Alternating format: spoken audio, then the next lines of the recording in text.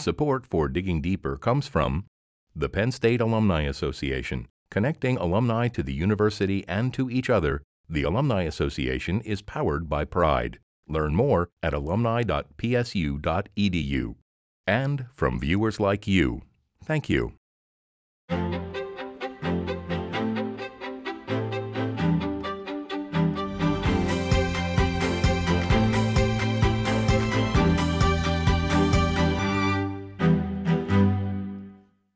Hi, I'm Robert Johnson. Invasive species are a problem in many states, including Pennsylvania. They can be damaging to ecosystems and even endanger native species. But what exactly is an invasive species, and how are they introduced into an ecosystem? And once they are, what can be done about them? On this episode of Digging Deeper, Penn State President Eric Barron talks to Eric Burkhart, instructor and plant science program director at Shavers Creek Environmental Center, and Art Gover, research support associate in the Department of Plant Science, about invasive species. Well, thank you so much for joining me. Fascinating topic. Maybe we could start with just what exactly is an invasive species? What makes it invasive? It's a label to describe an exotic species that has moved somewhere else and then is impacting the ecosystem,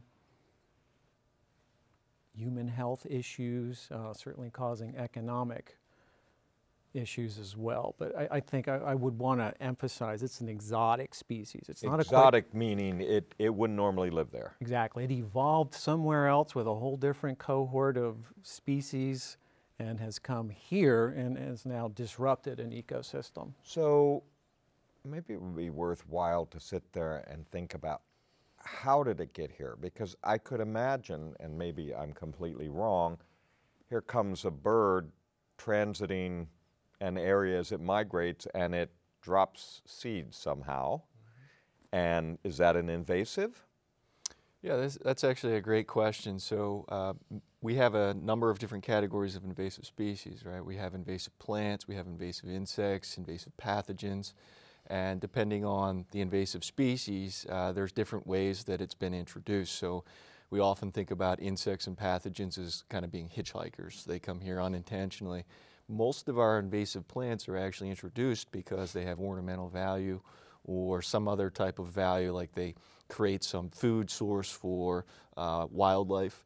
The problem is that they have unintentional consequences in many cases and spread from beyond, say, a person's yard into natural areas. And so, you know, the definition really of an invasive species as opposed to just a weed is that they don't necessarily just follow disturbance, but they actually will migrate into existing ecosystems via wind, water, or in some cases via birds, for example. So I can have all of these categories, from something like the bird, something accidental, something unintentional that someone decides is beautiful they're going to put in their yard. Mm-hmm. If it's not something that's opportunistic and doesn't just go like this, do we still call it an invasive? Or is invasive telling us that this plant or insect is literally invading? You'll find that a lot of plants end up with the invasive label, but they kind of range in their ability to come in and take advantage of opportunity. So some of them are definitely opportunistic and require some other disturbance to get started. Yeah. Whereas others on the spectrum, it's you just introduce them and they go. And they go. So sometimes, if I'm listening to you correctly, sometimes you view these as dangerous. What would make one dangerous? Well, I think that there's a lot of different impacts, of course, of invasive plants in particular. Some, in terms of the danger that they present, have compounds or chemicals, secondary metabolites that are actually deemed hazardous to human health. So a great example of that the Pennsylvania Department of Agriculture has been working for about the last 10 years to eradicate before it gets a toehold in Pennsylvania is giant hogweed, which has a sap that actually can create severe irritation, even scarring on the skin. And so, you know, we talk about danger, there are those direct impacts of some of these species. Some have more of an indirect danger, so there's a body of research that's looking at the potential for many of the invasive shrubs like barberry and honeysuckle to host Lyme disease-carrying ticks, much more preferentially than native shrubs would, for example, because of the architecture and the microclimate created by these shrubs. So that's more of an indirect kind of impact. And then we have impacts that are not really a danger, but represent kind of a shift in what we value for the ecosystems as a society. So the recreational value, for example, of an area, the ability to freely hike through the understory of a forest without getting into a tangle of spines and barbs and things. Barbs and things like that. Yeah. So it really is the whole spectrum, yeah. Yeah, but in almost every case, or maybe in every case, there is a perceived negative. Of the invasive species? Yeah. Yeah, and I think the very definition of an invasive plant in particular, people perceive as there being some sort of negative consequence. That being said, many invasive plants have been and to some degree are still introduced because they do have some sort of positive value. Yeah. And so you have to weigh those types of things, and that's something that we're really, you know, I think of invasive species and invasive plants in particular as very similar to climate change. It's kind of an emerging consciousness that we as a society are kind of wrapping our brains around. Yeah. That there's pros and cons to introducing these exotic species into our landscape, and we have to start weighing these things before we bring in the next best ornamental from China, for example. I mean, So, yeah, but a go ahead. phenomena that Eric and I have to deal with in our work is what we call plant blindness. Or just getting people to understand that it really does matter what's they around plant. you. Just because it's green and verdant doesn't mean it's a positive setting. So because so many of the effects are long-term in nature, you know, just the effect, for instance, on migratory songbirds as communities shift from native to exotic and invasive, just the amount of food resource available to them through caterpillar is drastically reduced. So this is another category of impact then. So you have the plant, the sap, it can scar your skin. This is not a very positive thing. You have another case, a tree or a species for which ticks are much more successful. That's not a particularly appealing thing. But what you've just described is unbalancing an ecosystem. So what are there some good examples that people would relate to where something was introduced and it truly unbalanced the ecosystem? I think Eric has named several. A lot of the shrubs with ornamental heritage or introduced to enhance wildlife actually did the opposite. So you look at Japanese barberry, you look at autumn olive, multiflora rose, things like the privet species. You find out they come into these wild settings, if you will, they displace the native shrubs. Structurally, they look very similar. But in terms of food resources, they're very different. For other aspects of the food web, all of a sudden you've created cascades through the birds and everything else. Exactly. And there's an often unseen component. You know, we think about ecosystems as being food webs, right, and having all these interconnected pieces. And one of the things that we're starting to wrap our brains around is the fact that some of these invasive plants in particular, once they are established, they grow in an area for a while, they may release a chemistry, for example. We call the term allelopathic. So they may put secondary metabolites into the soil as the foliage is decomposed. Stops other things. And it can create imbalances in ways that, you know, the naked eye can't reveal. So for example, one of the species that has been introduced, an herbaceous plant, garlic mustard, was introduced in the late 1800s as a food source. It's in the mustard family. It's related to kale, for example. It's highly nutritional.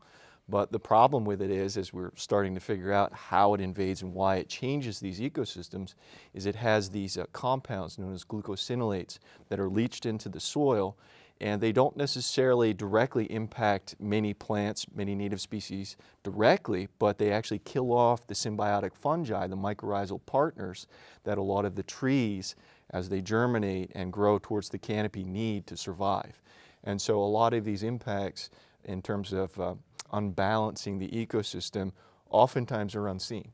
And many people don't recognize the consequences of it. Fascinating. And it's more than just plants. What are the notable examples of other insects, for example?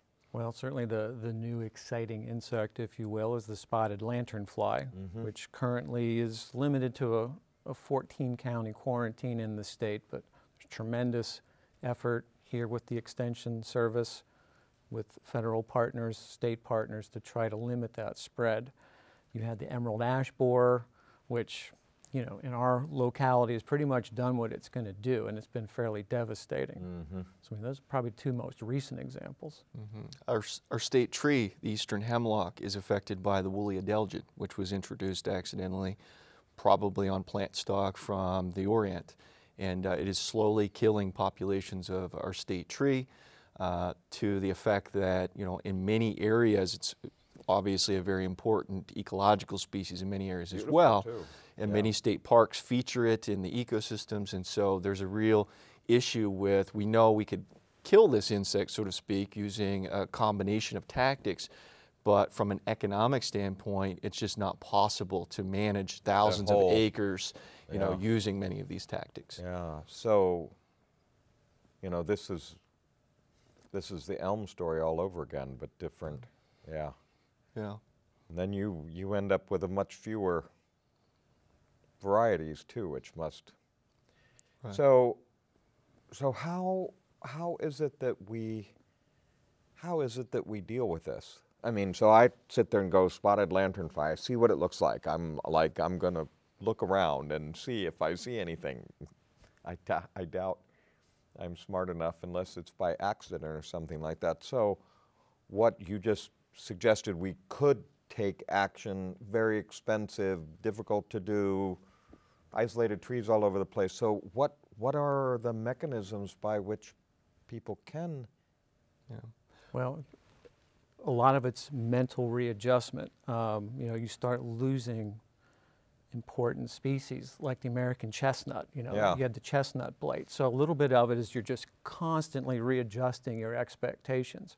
But I think certainly if people just work on the scale of their own yard. I think if you look at the work of Doug Tallamy at the University of Delaware, he's done a tremendous job of establishing that linkage between charismatic species like migratory songbirds and the insects that they feed on, and the absolute essential nature of having native plants in your own landscape. So I think ultimately, if we just manage our own space, it'll have a much larger effect.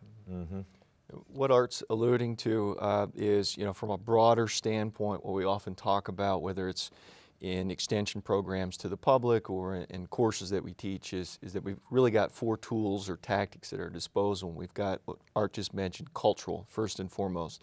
We've got to be aware of these things, particularly if they're known invasive species or have invasive tendencies, and avoid putting them in our yards. But we also then can start thinking about other ways that if they're present, so many people own forest lands in the state of Pennsylvania. Let's say that these things are already moving in. You've established that they're coming from my yard or my neighbor's yard, and I've managed to get rid of them in the yard. Then we move up the chain to, okay, well, how are we going to get rid of these things, right? And so we have 3 more tactics at our disposal. One is called mechanical, so we get in there and see if we can pull this thing out or cut it back or that sort of thing. The next one up the chain is biological. A little bit controversial, but there's a lot of work that goes on in Pennsylvania and elsewhere looking at biological warfare, if you will, things that can be used to kind of shift that balance back in a positive direction. Here at the university, there's been a lot of work, for example, with a pathogen known as Ailanthus wilt to control tree of heaven. And then the final tactic, which is unfortunately what a lot of people think of when we talk about controlling invasive species, is go straight for some sort of herbicide. Herbicides are a tool in the toolkit, but certainly we need to be prudent about where and how we're applying these things, right?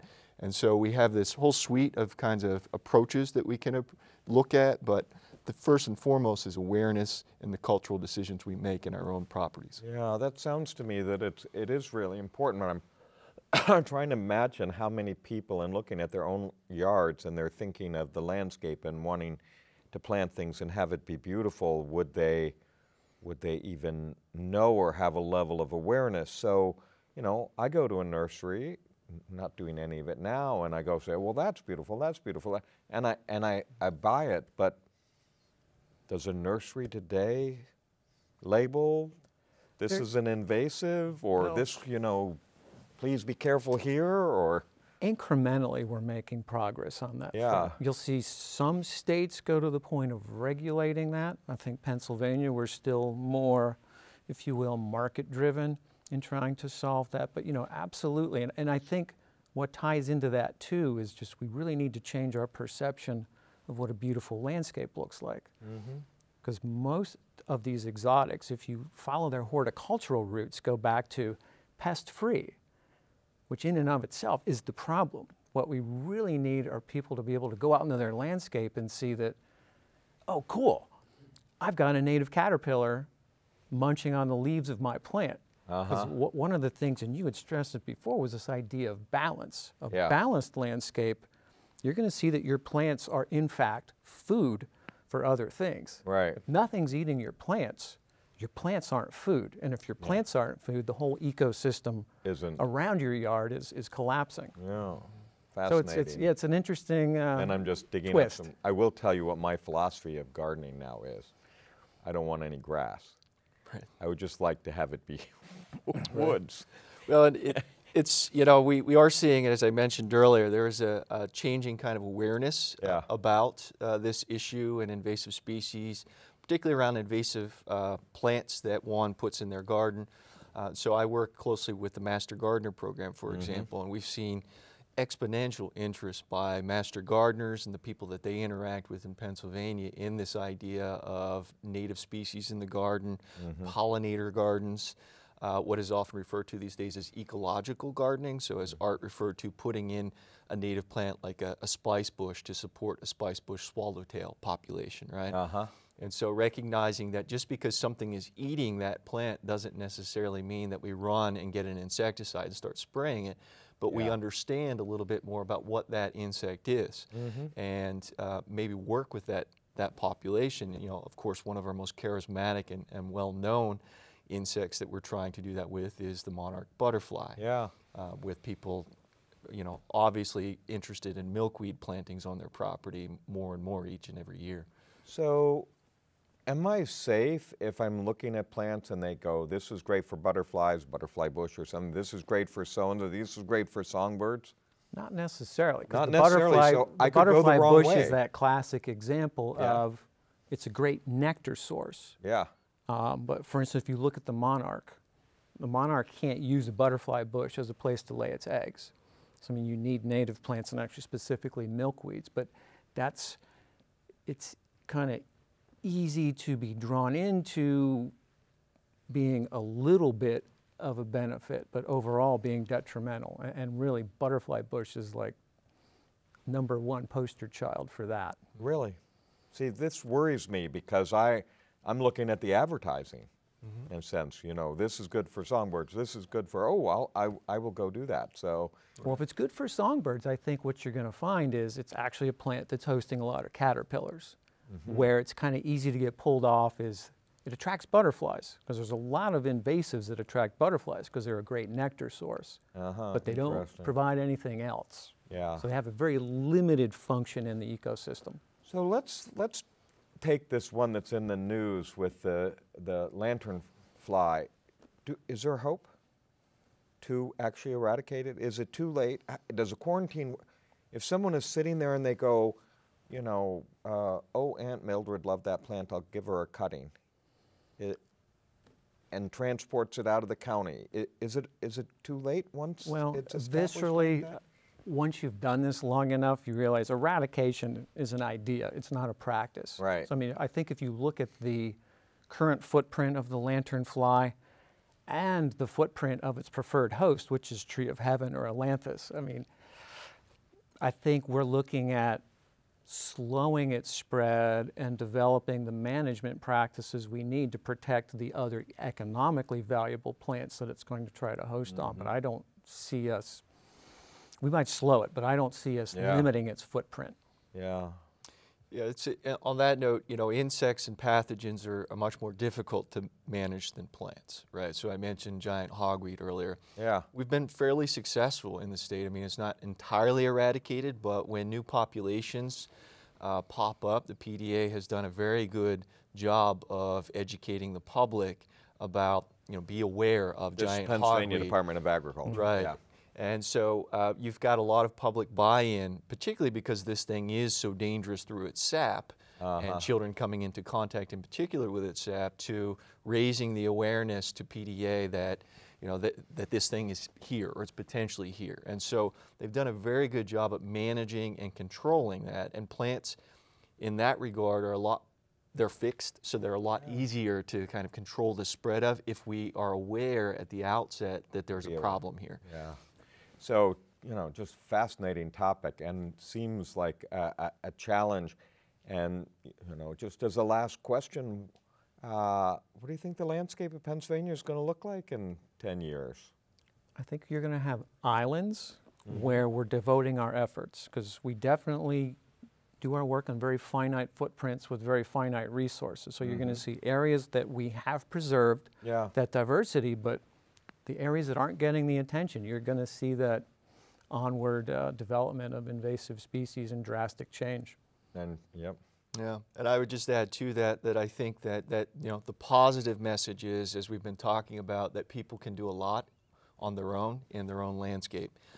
And it need not involve 40 acres of forest land. It could be your little postage stamp parcel in the middle of suburbia.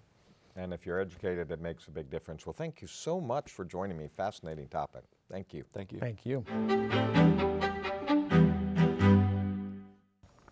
Dr. Barron, thank you so much for joining me My pleasure. today. Yes, yes, definitely. So recently you shared a progress report on Greek life, and also Penn State released an initial report that focused on hazing violations. That report has since been published per the Timothy J. Piazza anti-hazing law. So as you look back on Greek life over the past few years and where it is today, where would you like to see Greek life moving forward? What's your vision? Well, so the objective all along was strengthen the good and minimize behaviors that were unsafe.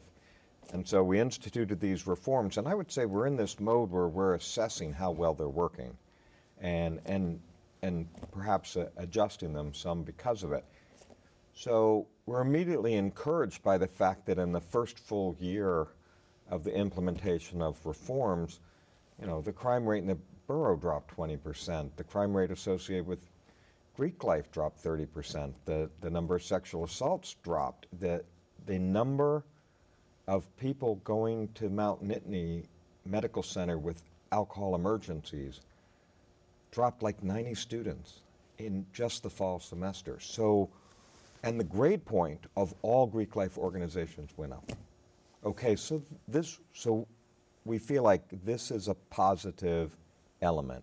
And at the same time, we're pretty tough. If there's hazing, the Piazza anti-hazing law report shows Penn State's very serious. If there's a problem and there's hazing and alcohol problems, we're going to suspend the fraternity or sorority and for many years in a lot of cases. So I am cautiously optimistic that we're going to watch kind of a new culture emerge. More academic, more leadership, more networking, less negative behavior. And as we saw in a previous episode, it seems like students are speaking up and speaking out even more in some of these dangerous cases too. They are. We're seeing it. We're seeing a lot of students stepping up to leadership roles, and nationally, people are watching what we're doing, and that also helps a lot because this means every institution gets the benefit of what works.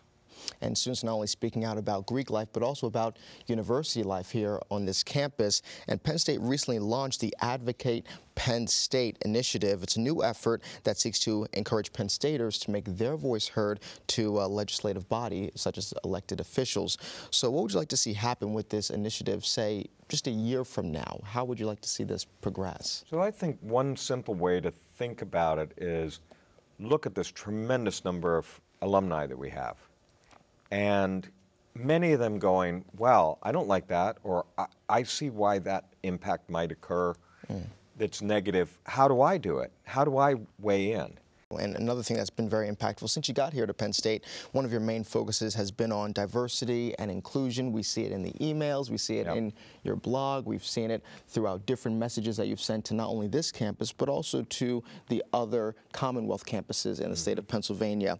So what changes have been made in the past few years that include diversity and inclusion with students and also with faculty? So what has happened in the past, and where would you like to see that progress as you move forward? You know, interestingly, there are dozens of things that have happened. A whole set of volunteers that will help on searches, hiring someone whose focus is on recruitment strategies and retention strategies, different attitude about a lot of different searches, everything from banners in the community that say you're welcome here. So there's a lot of different things. But what is really concerning is that all through our history of doing things, the growth in diversity is very, very slow. And you don't see some place where big changes have occurred. So this is not an easy problem to solve, but it's very important. It's very important for the richness of the community. It's very important for, frankly, the economics of our community, and it's a moral imperative. So we're going to keep working at it, but we're far from satisfied. And making progress. Thank you, Dr. Barron. Thank you. Support for Digging Deeper comes from the Penn State Alumni Association, connecting alumni to the university and to each other. The Alumni Association is powered by pride. Learn more at alumni.psu.edu. And from viewers like you, thank you.